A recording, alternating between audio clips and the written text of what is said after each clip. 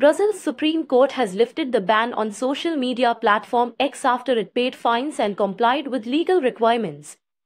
X can now operate in Brazil again. North Korea convened a parliamentary meeting to revise its constitution, focusing on unification clauses and territorial boundaries, state media reported on Wednesday. North Korea's military announced it will cut off all roads and railways to South Korea starting Wednesday amidst rising tensions and recent provocations.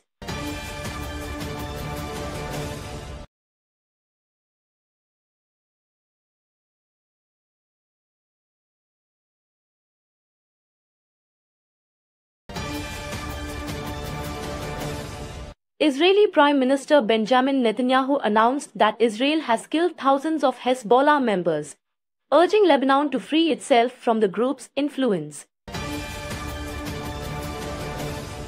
Hurricane Milton has intensified to Category 5 with winds up to 165 miles per hour. Over 5 million Florida residents are urged to evacuate ahead of the storm's landfall.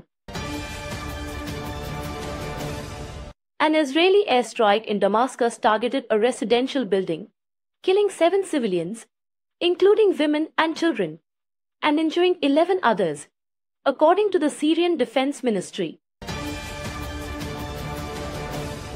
President Biden has postponed his trip to Germany and Angola to oversee preparations for Hurricane Milton's expected landing in Florida.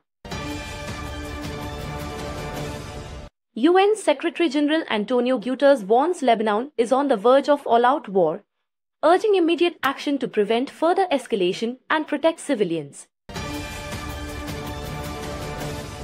Israeli Defense Minister Yoav Gallant announced that a senior Hezbollah official may have been killed in an airstrike, marking a significant escalation in the conflict. The Iraqi military reports 4 Islamic State militants, including a senior member, were killed in an airstrike targeting their hideout in Salahuddin province. President Museveni expresses readiness to mediate in Sudan's conflict, urging a ceasefire and power transfer to the people, during a meeting with the UN envoy.